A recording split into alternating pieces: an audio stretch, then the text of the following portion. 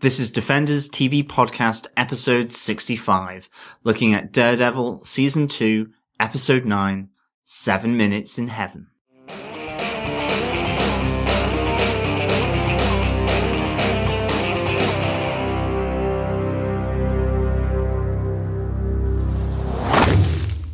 Welcome back, Defenders, to this episode of Defenders TV Podcast, where we are looking at episode 9 of Daredevil, 7 Minutes in Heaven. And I am one of your hosts, John. I'm one of your other hosts, Derek. Lots of numbers in this episode. A lot of numbers. Season 2, episode 9, 7 Minutes in Heaven. Yes. Exactly. Yes. And I think the Punisher was truly in heaven. Yeah, I think most of the other inmates were in hell, though. I think so. Maybe orgasmic? Yeah, maybe it was. Yeah, 7 Minutes in Heaven comes from an old game, doesn't it? From schoolyard game or a school party game where you get 7 minutes to kiss a girl in a closet. Nothing unusual about that at all. No, but here we have the Punisher's equivalent of that, where, yeah, he puts a lot of people in hell. Quite literally. Absolutely. Awesome. And of course, yes, we will get to that in our podcast. And if you are joining us for the first time, it's just to say that we cover each episode of Daredevil and all the other Marvel shows and films that we follow by looking at our 5 main points. They can be good, indifferent, or bad on the episode, the film, and so we will run through our 5 discussion points for this episode of Daredevil. Absolutely. You may have also noticed that Chris, unfortunately, is not with us for this episode. He will be back with us very soon, but unfortunately has been taken a little ill this week, so get better soon, Chris. You will be joining us soon, I'm sure, for our next episode. Absolutely. We're kind of flip-flopping here on the podcast. I was away last week and Chris stood in for me. And this week, Chris unfortunately can't be with us, but I'm back in the chair, ready for action. And of course, you can always find us and subscribe to us on defenderstvpodcast.com/iTunes. Please subscribe there, leave a review, and all reviews are welcome. It helps other people find the podcast and of course gives us really good feedback as to how we're doing. And of course, remember, if you're not an iTunes kind of person, well then you can go to any other good podcast catcher and search Defenders TV Podcast. And of course, again, subscribe, leave a review if you can. That will be most appreciated. Absolutely. And we're also putting our episodes up on YouTube at the moment, just in case that's an easier way for you to access the episodes. Just go and find us on YouTube. Just again, search Defenders TV Podcast. And we have gotten some reviews in from iTunes. One by Tempo JT from Australia in April, titled Fantastic Listening! They say, thanks guys, you're doing an awesome job. Love the enthusiasm and passion along with the informative critical analysis. I find the comparisons to the comics really interesting as I have not read them. Keep up the great work. Thank you so much, Tempo JT, for the feedback, and it's really good to get that feedback, and we hope we keep it up as well. Thank you so much for listening. Yeah, great to hear from you. Another Australian listener, always good to get them. Absolutely. Thanks so much for that. We also got another review in from It Could Be Bunnies from USA, another great handle over on iTunes. Yeah. This one was titled Great Podcast for Fans of Jessica Jones and Daredevil. They say, I found this podcast recently after the release of the 2nd season of Daredevil. The podcast is well done with good sound and editing. I enjoy listening to the host discuss the characters and the overall look and feel of the shows. I listen while I clean the house and it makes the time fly by. I plan to join the Facebook group. Thanks very much, It Could Be Bunnies. Yeah, absolutely. Thank you so much again for the feedback. It's just really nice. Really appreciate you taking the time out to write a review and send in that feedback, and obviously subscribing to iTunes as well into the mix. And again, thank you as well to Tempo JT. Again, really appreciated the time taken out. Yeah, definitely, and thanks so much for listening. It's really good to hear from listeners around the world who are listening to our dulcet tones, and thanks for complimenting me on the editing. I do try. Absolutely. I think that's all out of the way, John. Yeah, absolutely. I think let's delve into this wonderful episode. Yeah, this bloody violent episode. Yes, it was, definitely. Yeah. Yeah, this episode was directed by Steven Surgic, who's done tons of work in the Marvel Netflix universe. Obviously, he directed Shadows on the Glass and Guilty as Sin this season, which was the last episode. He also directed 2 episodes of Jessica Jones, Sandwich Saved Me and You're a Winner, which I think I mentioned last time, but sure, I'll mention them again. Definitely good to remind everybody that we've got a connected universe, at least on the director's side of the table for Netflix. The episode was written by Daredevil showrunner Marco Ramirez and by Lauren Smith Hesrich, who has written Kinbaku, one of your favorite episodes of the season so far, John. Yeah, absolutely. And this, I can honestly say, is another one of my favorite episodes. Excellent. Well, do you want to tell us what they gave us with this episode, John? Sure. As Wilson Fisk introduces himself to Frank Castle, he makes an offer that proves too tempting for the Punisher. Fisk gives him 7 glorious minutes with Mr. Dutton, the man who brokered the deal between the Irish, the cartel, and the Dogs of Hell on the day of the massacre of Castle's family. In return, Fisk asks for the elimination of Dutton as his main rival in prison. As chaos breaks out in the prison, Fisk attempts to betray Castle, but his plan fails, forcing him to negotiate. Fisk seeks an opportunity and smuggles the Punisher from jail, so he can pursue his new lead, the blacksmith. Oh, yeah. Meanwhile, Foggy and Murdoch question the future of their firm following their disastrous defense of Frank Castle and reluctantly agree to part ways. But Karen won't give up so easily. As she persists with investigating the truth about the Carousel massacre, she finds a shocking new piece of evidence that she uses to entice the New York Bulletin to assist in her research. Back at Matt's apartment, Matt also parts ways with Elektra Natchios over her indifference to killing, just as a resurrected Yakuza leader from Daredevil's past lends credence to Stick's claim of immortality. 2 episodes, 2 huge reveals at the end of the episode, and before that it was just a gigantic hole. We thought that was going to be a huge reveal. Last week we had Wilson Fisk, and this week we have... Can we say it now? I think we can. It is spoilery and spoiler-filled, of course. We have Nobu back. Nobu back, yeah, yes. So cool. Peter Shikoda, yeah, loved the scarring on his face. That was pretty awesome. Absolutely, yeah. Really, really good. So who wants to kick off the first point? Do you want to go first, John? Yeah, no, my first point, and I'm just going to say it out loud, is the Kingpin of Prison. We have Wilson Fisk returning in all his Machiavellian and conniving best. For me, this was just like a warm, comforting duvet to put around me. I absolutely loved the reveal in the last episode of Wilson Fisk.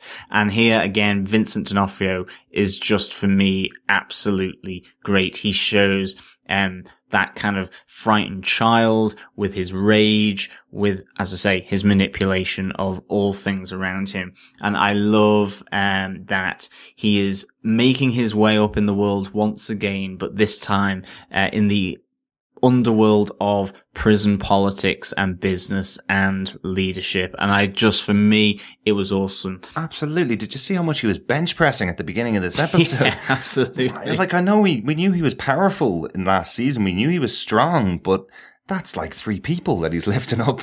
Yeah. And I loved how his negotiation, as I said in the synopsis, was really kicking out of the Punisher. I mean, he picked him up and flung him down. He punched. Mm-hmm. I don't think the Punisher was expecting that he was essentially going to come up against this brick wall. Whatever about size, he's also pretty brutal and uncompromising is Fisk, as well as the Punisher. Certainly. I wondered whether there was a bit of, kindred spirit being recognized there by the Punisher as well, because, okay, you said, well, if I see you again, only one of us is going to walk away. Mm-hmm. And Fisk returns the compliment with, yes, I look forward to it. Like, I'm not afraid. And I think that is something that the Punisher, quite frankly, respects. Certainly, yeah. But I loved Wilson Fisk here. I loved his machinations with his lawyer. I loved the fact that he starts building a crew in prison. He's got the 2 Latino guys who are his muscle. But then, and this is one of the other things from this, is Stooge Finnery. I think he was the mortgage and financial broker. but is he the new Wesley? Yeah. Because this seems to me to be sort of him establishing a new loyal second in command, this time in prison. Really, really liked that. And I loved how, he's using his resources on the outside to get what he wants on the inside, to remove Dutton, to become the head of the prison trade and contraband. Really cool. Yeah, you've got to wonder if Dutton hadn't come to Fisk's cell and said to him, there's only one kingpin in here, and that's me. You won't even get a look in. I wondered, would Wilson have actually run with his plan this quickly after getting into prison? He says specifically that he wants to keep his head down and just do his time. But I think just the challenge there that he wouldn't get a look in and wouldn't be the kingpin of prison just pushed the plan a lot quicker. You see him saying that he might dip into the fund potentially that Vanessa needs to survive, in order to enable him to become the kingpin of the prison. But it looks like he may not need to now.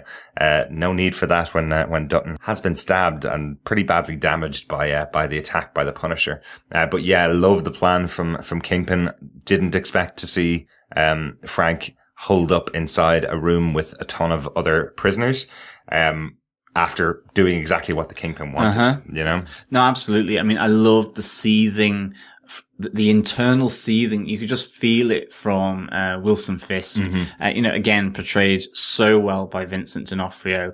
I love the seething that comes from him as Mr. Dutton says, there's only one kingpin around here. Yeah. Like, you can just sense it from the performance. It was really, really good. And I do have to say as well, one of our listeners, and one of our members of our Facebook group, David Wang, he did say, how are you able to leave it for a week once you see the reveal of Wilson Fisk?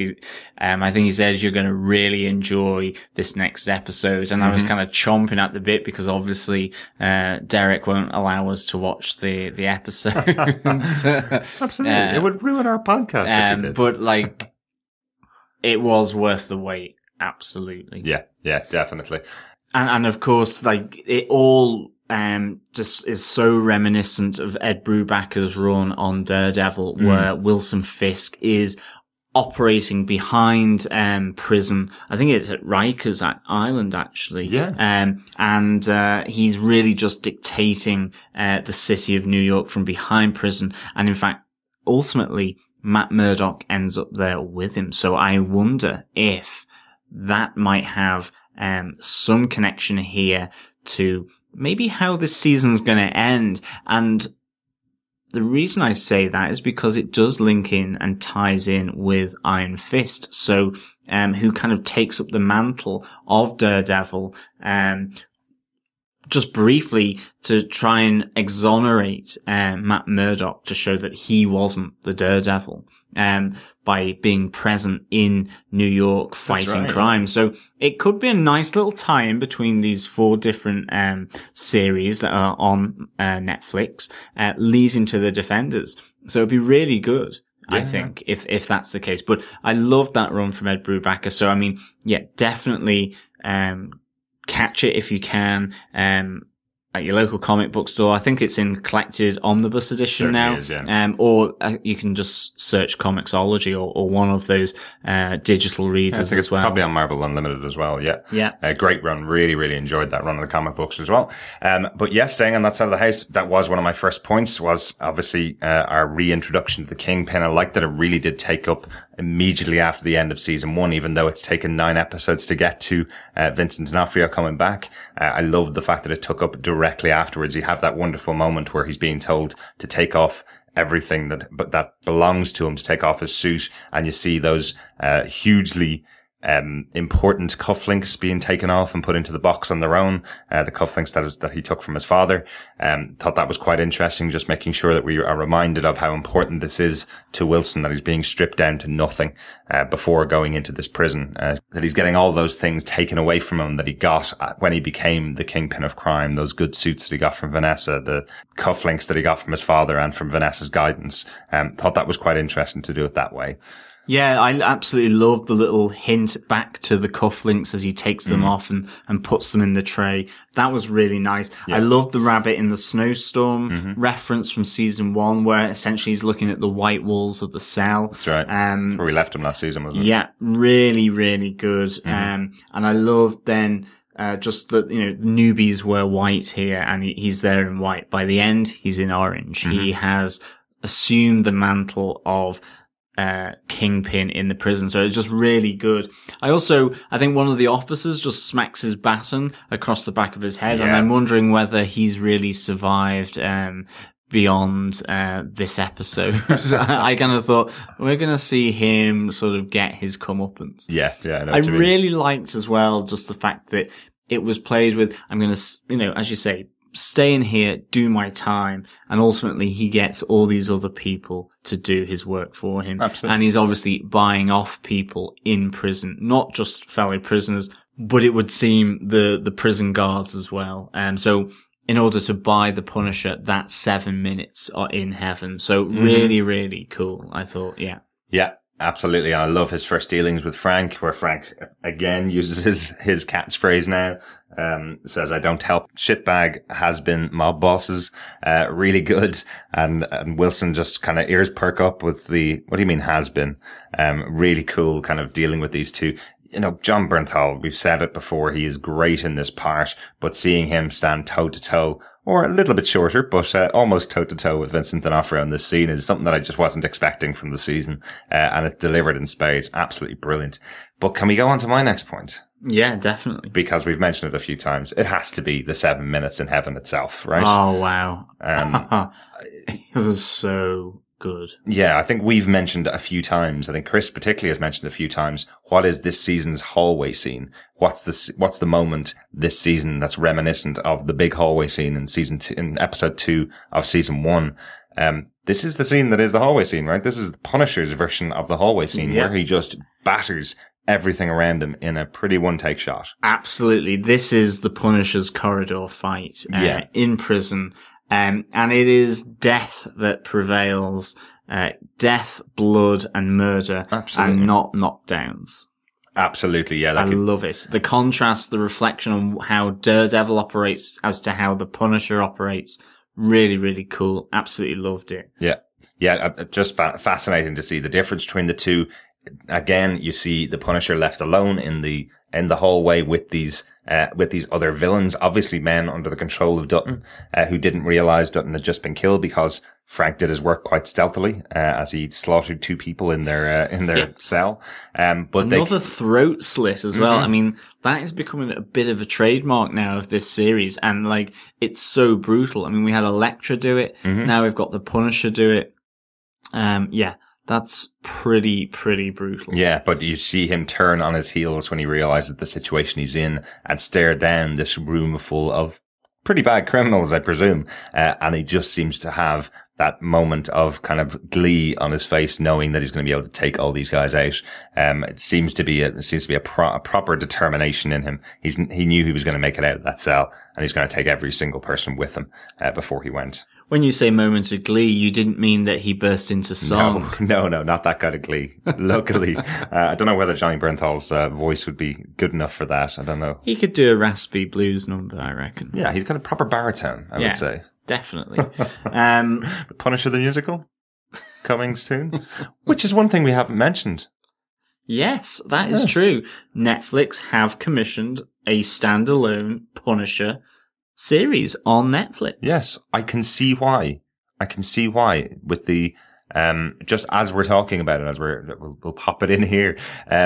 But I can see why they'd be able to with the charisma of John Bernthal. I think he is pulling off this character really well. And one of the big concerns I would have had before this show was whether you could actually center a show around someone like Frank Castle. I think they're setting up the kind of the empathy that you need to have with Castle. They're doing quite well through Karen's storyline with him and through Foggy's storyline with him. You're kind of learning a bit about them where you're able to kind of accept when he goes into a room full of villains that he kills them. And and you're kind of able to accept it because he doesn't kill people that don't warrant it. This particular scene, okay, maybe not the best example of that because he doesn't know anything about the people that are in the room with him. What he does know is it's either them or him, and takes them all out. But I'm really excited to see what's going to happen with a Punisher season. I presume it's not going to affect Defenders. I presume it's going to happen as another show that's happening on Netflix, but really interested to see. Yeah, definitely. And one that we will obviously be covering. Definitely. And I think, with the Punisher's fight, like you do have, as well, maybe actually the Punisher's fight in the Punisher's own series will replicate Daredevil's staircase fight, which was another great fight scene in this season. Maybe it'll replicate that so that he'll do a massive kill fest on a stair hall or something like that. It could be the raid, not 13 episodes of Punisher trying to get out of a building, or in fact the Judge Dredd movie, which was very similar to that as well. Yeah, and one of the really good things as well was that after he's finished slaughtering them all, there is, or what appears to be, just this blood-soaked skull formation on his chest, which I thought was really cool. I love the fact that the police riot squad or the prison warden riot squad comes in to take him down, but you have Fisk there kind of realizing, oh, right, my betrayal hasn't worked here, but that he sees immediately another opportunity just to, get him on the streets, getting rid of his rivals, by the time he gets out of prison. So really, really interesting, I thought that. Yeah, the bloody skull was really interesting. Yeah, it's kind of something that you only notice for a split second. I'm not sure if it was intended, but it has to be intended if it's the Punisher, right? I thought so. I that's how I saw it on his chest. I thought it was really cool. I love the fact anyway that he was soaked in blood after this bloodbath.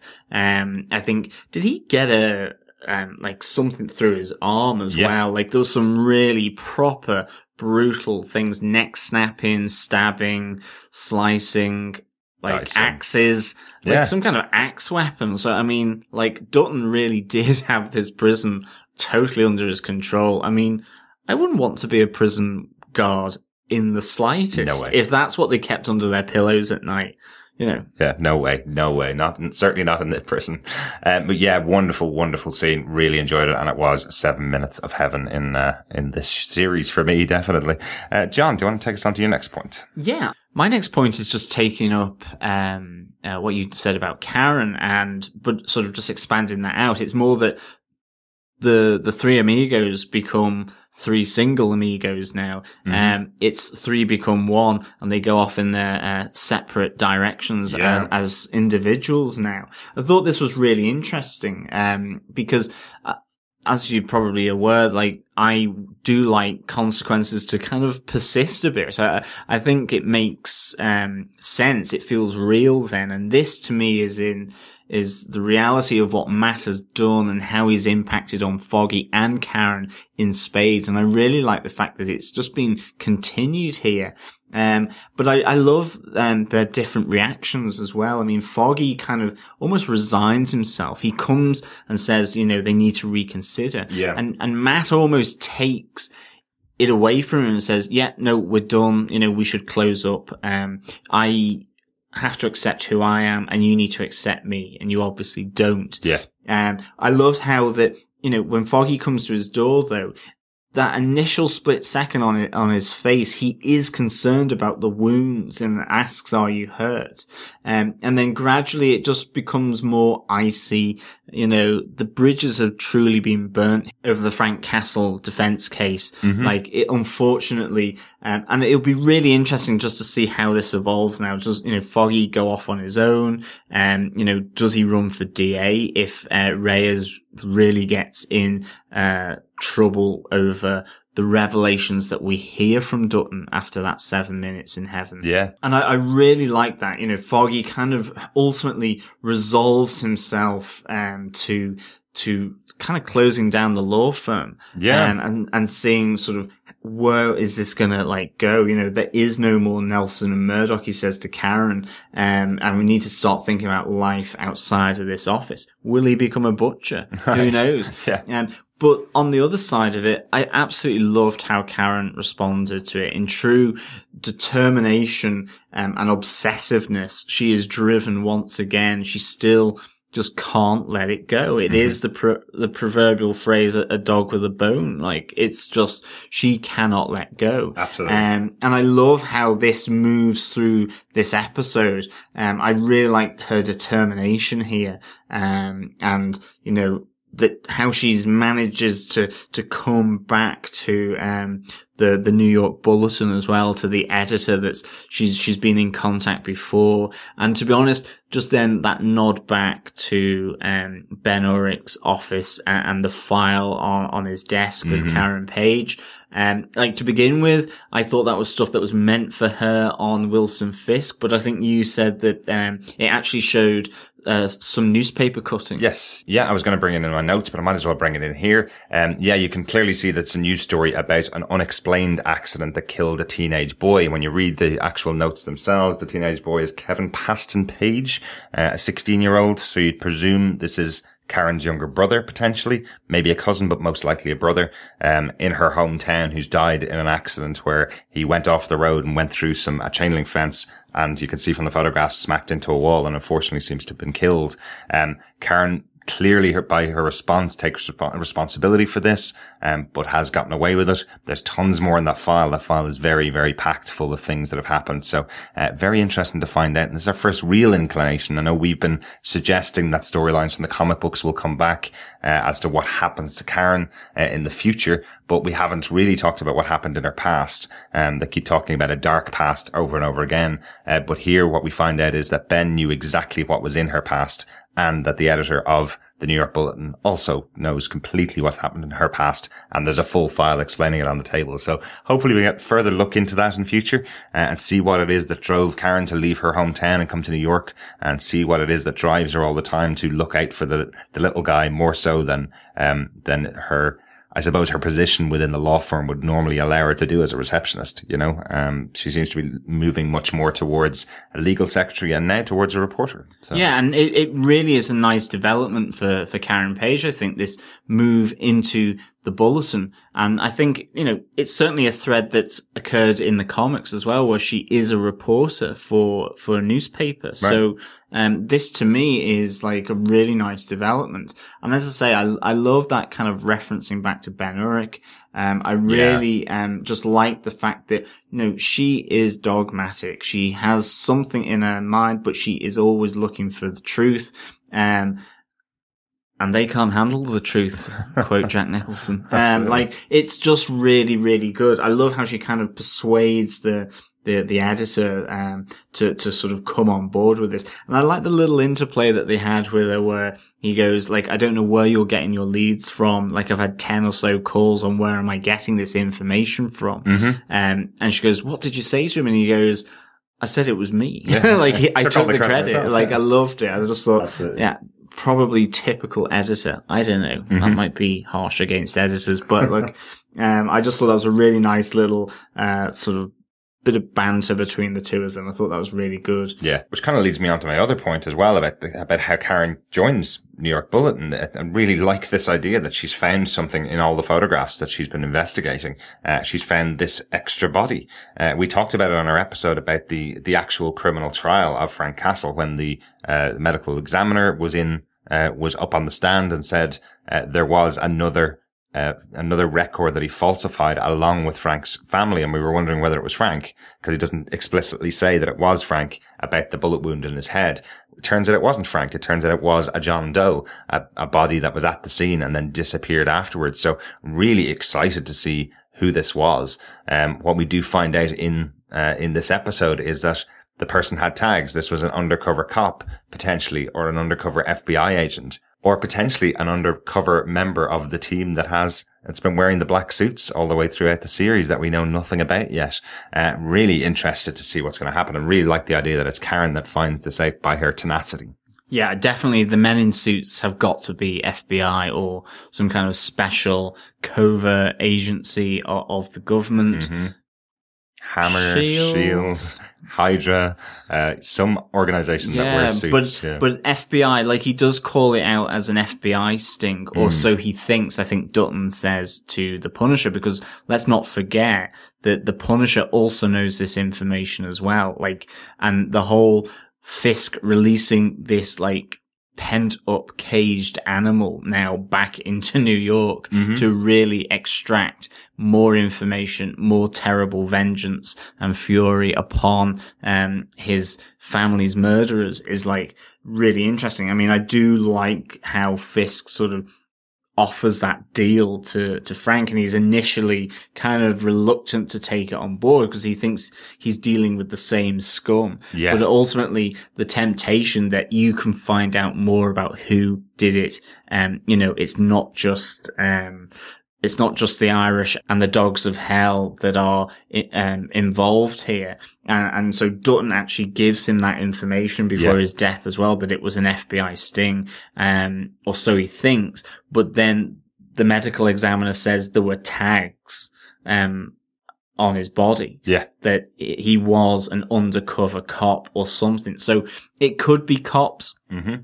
Because that kind of speculates then that Reyes and the mayor are really much deeper in this massacre. Yeah. So I think there's more to it. I really do. I think it's more to it than just Roxxon, cops. Maybe? It's always Roxxon. It's always Roxxon. They're always involved.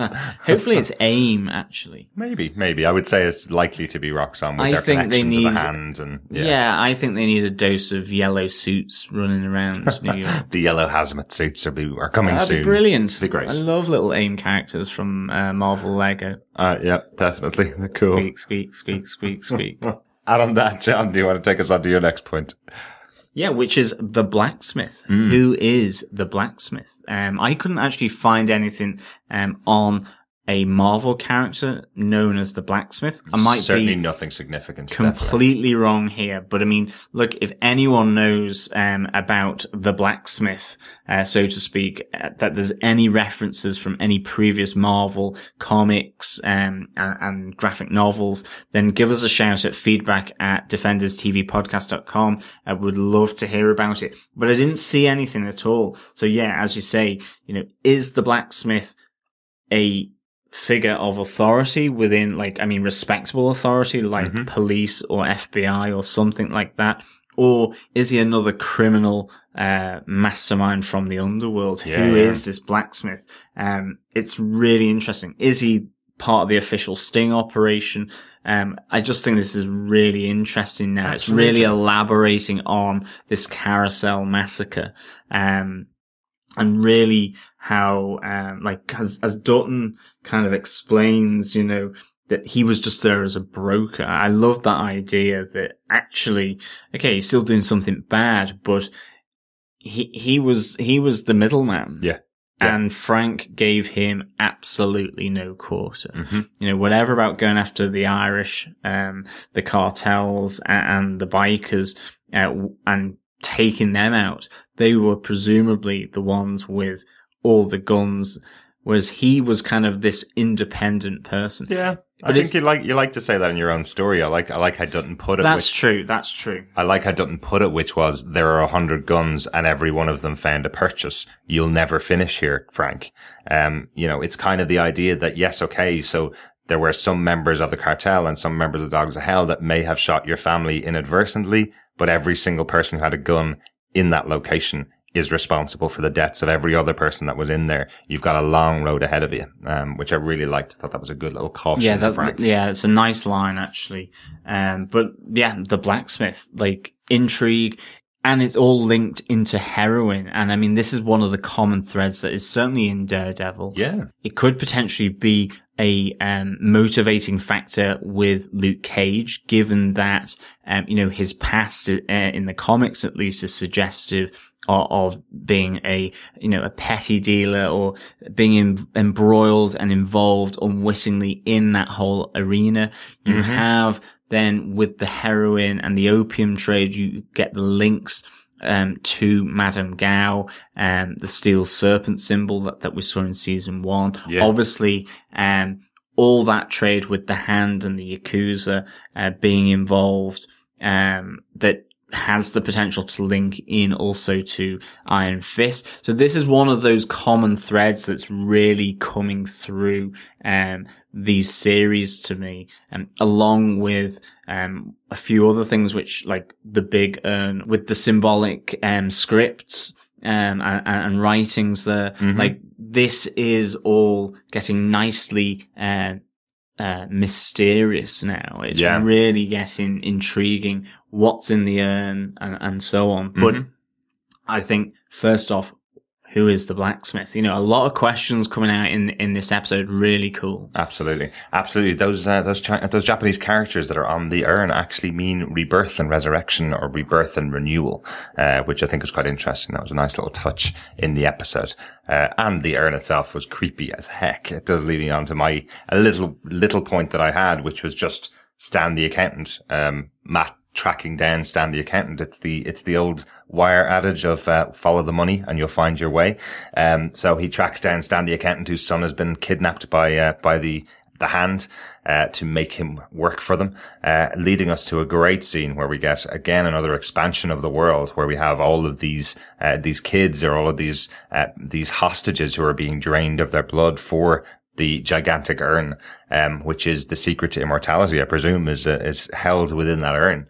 I thought that was really interesting. And there's one little touch that's in there, which is Stan's son when he gets taken out. I was convinced this was actually going to be a moment with Danny Rand potentially, in there. He looks so like my idea of Iron Fist, the long blonde hair, thin looking wiry guy.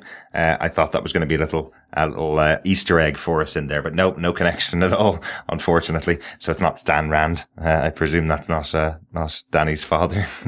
No, maybe not. But like the rebirth, resurrection on the side of that urn, it is really interesting, because the Iron Fist arcs, a lot of them are all to do with rebirth and rejuvenation, in terms of the Iron Fist himself, who is renewed, and there are new Iron Fists, and people take up the mantle of the Iron Fist in the lost city of Kunlun. Like, they have to go and fight Shu Lao, the Undying, which is the dragon, right. To get the Iron Fist power and energy for essentially its superpower. Right. And so one of the things I'm wondering that maybe in the urn is, you know, on the one hand, we have seen the steel serpent symbol. And of course, there's Davos, who could be master of the cranes. There's also the mother of the cranes, who could be Madame Gao.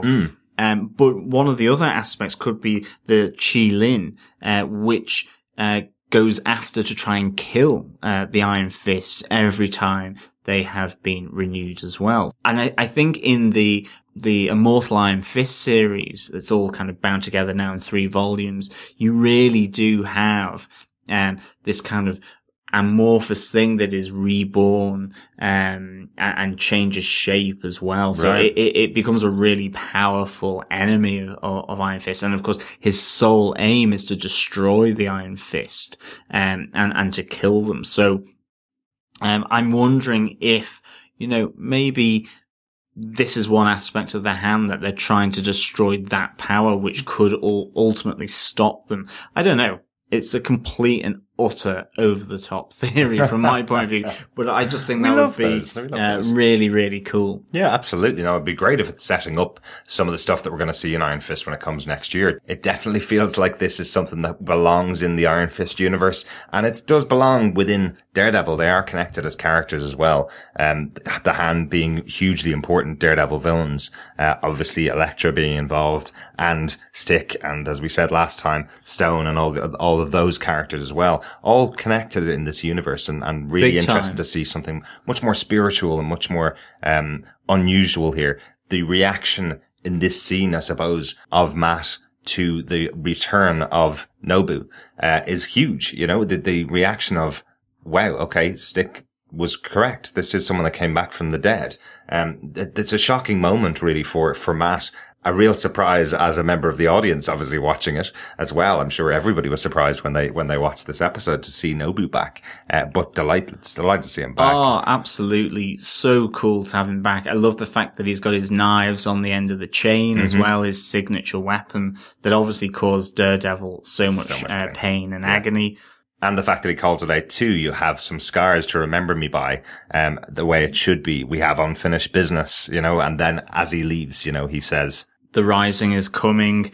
You are not the only devil in this city. Really, foreboding, really. And absolutely loved it. Really gives just a whole extra dimension to this. And I actually do really like the fact that it's grounded this kind of, spiritual and maybe mystical element. It is grounded, in sort of the heroin trade, gangland warfare. Heroin brings you back to life?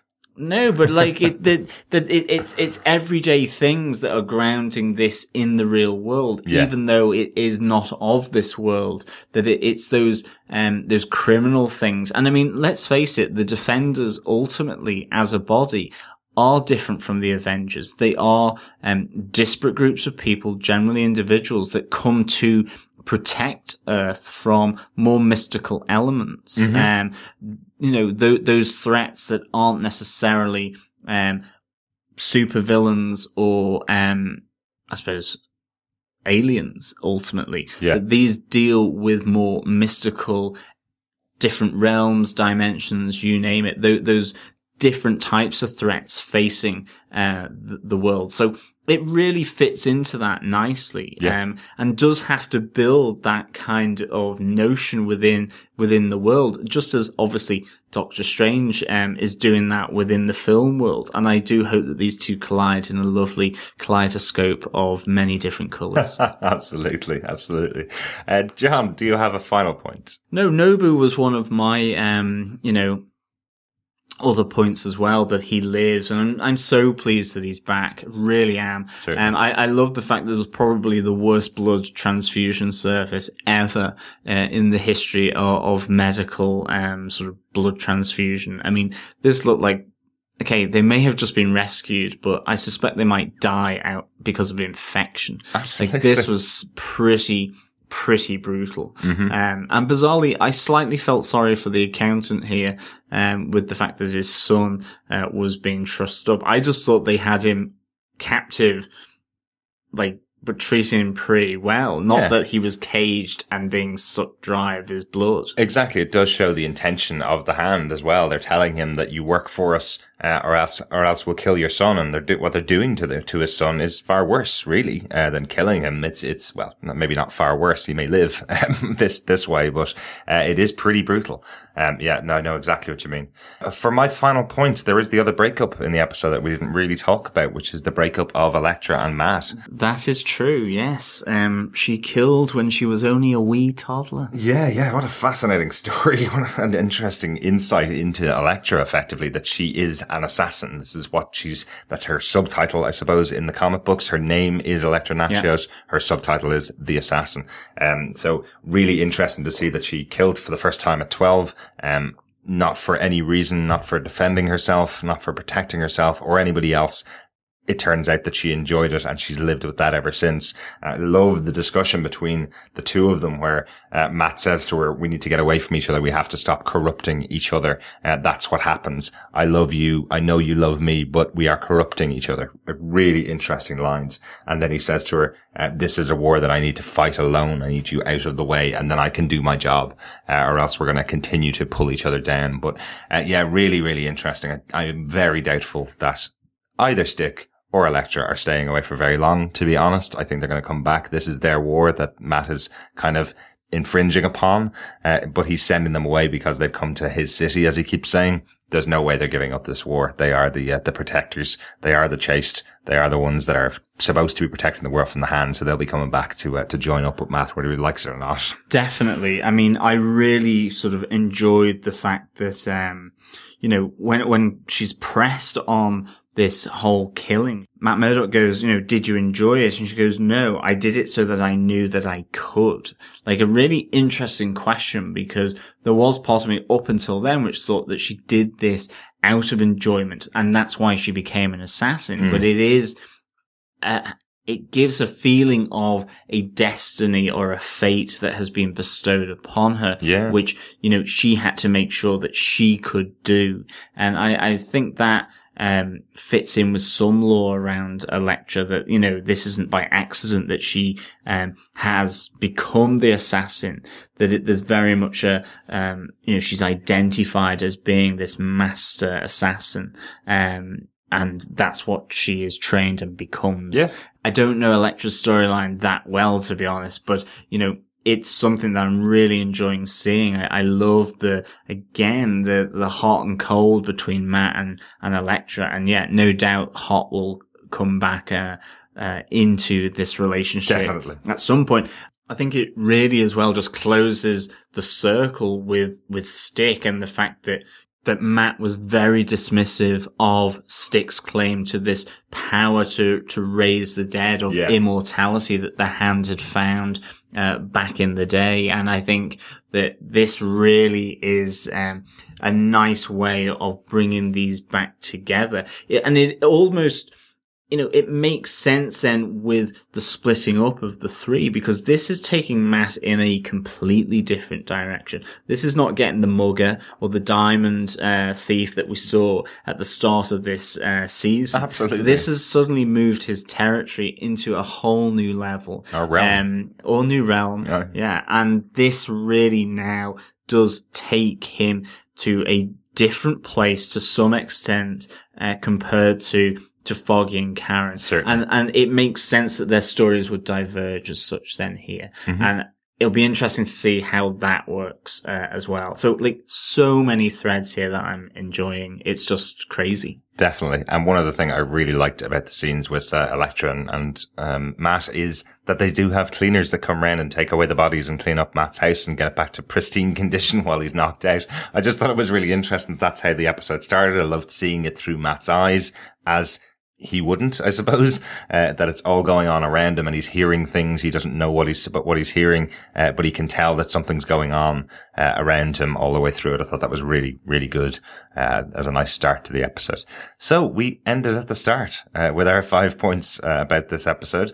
Any notes about the episode, John? Yeah, I have, just one. I love the fact that, Fisk is with Dutton as he slowly drowns in his own fluids in his lungs. Oh, yeah. And that, I say he's rubbing salt into the wounds, but Fisk is actually putting salt onto his meat and two veg as Dutton slowly, not those meat and two veg, I hasten to add, but that he slowly chucking salt and pepper onto his dinner as he sits next to Dutton saying, "What did you say again, ultimately?" I really, really thought this was just a nice kind of Shakespearean type of moment within this episode, really just rubbing his face in it, The kind of, don't you worry, I'll be right here while you die. Exactly. Yeah. I just thought it was so good. Totally brutal. So malicious of Wilson Fisk to do that.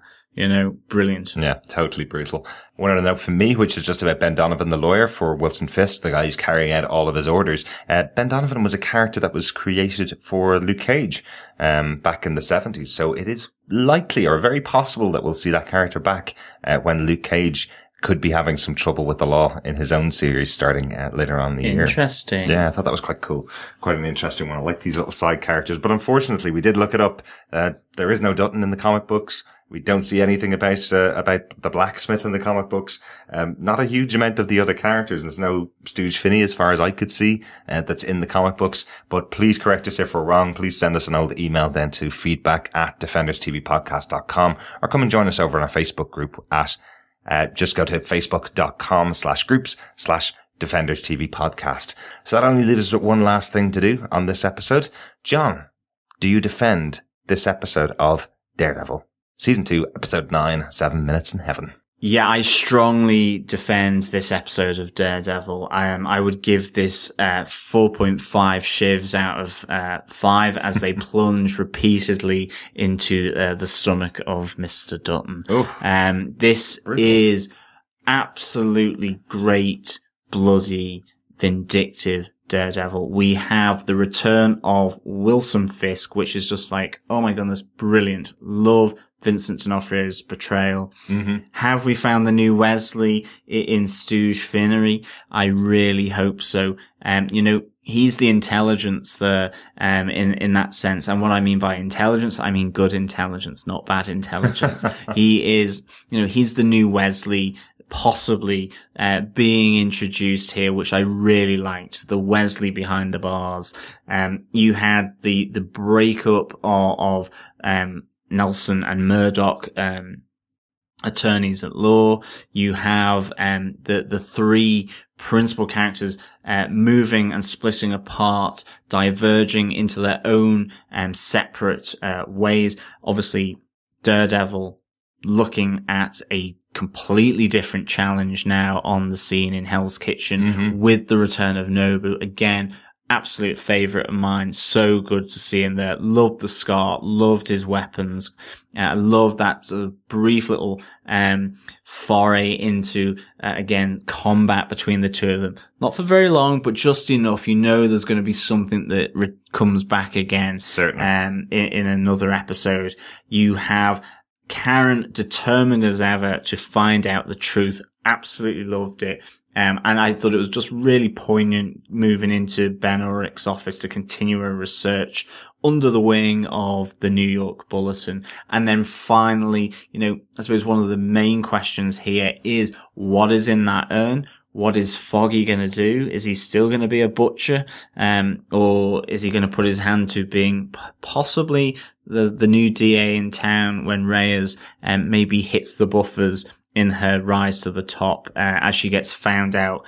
And we obviously, in connection with that, we find out a bit more about Frank Castle, his motives. That bloody fight, amazing. Absolutely. Absolutely amazing. And we get to hear some more info. FBI sting, or is it the blacksmith? Who is he, she, it?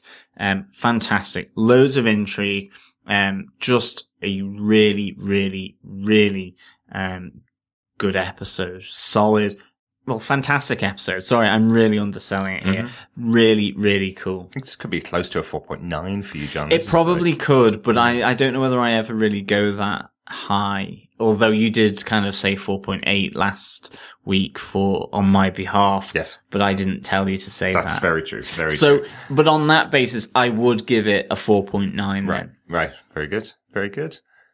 Derek, do you defend this episode of Daredevil? Totally, absolutely. You've said everything I wanted to say. There's so much going on in this episode. I love the breakup of Elektra and Matt, as well as the breakup of Matt and the rest of his team around him. He's trying to be the lone wolf. He's trying to do what Stick originally told him to do, which is keep away from all of your friends, don't have any attachments. He's trying to break all that up around him. I just don't believe that it's going to happen the way he wants it to. I believe that Elektra's going to come back. Stick's going to come back. Foggy will absolutely come back. This wouldn't be a Matt Murdock, Foggy Nelson story if they didn't break up at some point and get back together at some point. They will get back together in the future, but maybe it'll be after the big battle. Maybe it'll be at the end of episode 13 that'll kind of wrap it up. They'll get back together. Things look very bleak, but I like it. I like it where it is right now. The scenes between Vincent D'Onofrio and John Bernthal in the prison itself, I thought were fantastic. Some of the best scenes so far this season. Absolutely. Just seeing them go toe to toe, as I mentioned, just so good. The idea that Kingpin, within a few days and a bit of cash, he's got everybody under his thumb. So many of the guards are in there. There was a question that I had when John Bernthal's leaving, or when Frank Castle's leaving the prison. He takes off the riot helmet that is protecting who he is before he leaves the prison. He takes it off directly outside the front gate. In fact, before he gets to the front gate, does Wilson Fisk have every single person in the prison, under his probably, yeah, in his wallet or in his pocket, I guess you'd say. Does he have everybody, or was that just a slight problem with the episode, or Does Frank not care? Would anybody stop Frank after what he did inside the prison? Really, really good though. I loved the episode overall.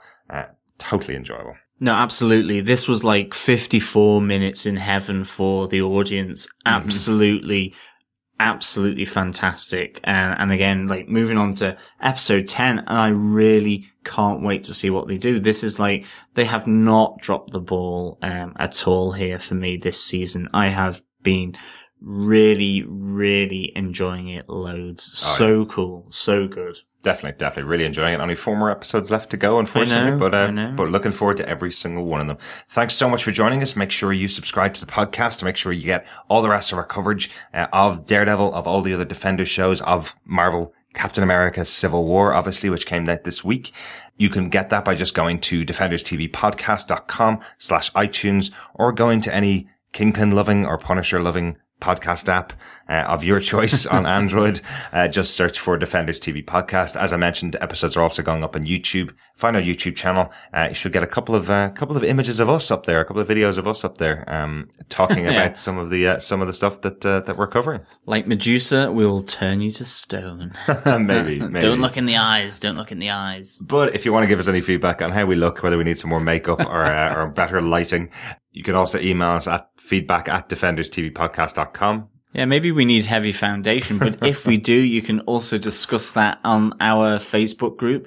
Just go to facebook.com/groups/Defenders TV Podcast. And of course, you can join our Twitter community as well. Just go to @DefendersCast and join us and tweet at us repeatedly. Absolutely. That would be absolutely brilliant as well. Just remember, Wilson Fisker's back, Nobu lives, and we may have Wesley back in the house. Or a new Wesley, anyway. Wesley. Yeah. Well, thanks so much for joining us. We'll talk to you again next time.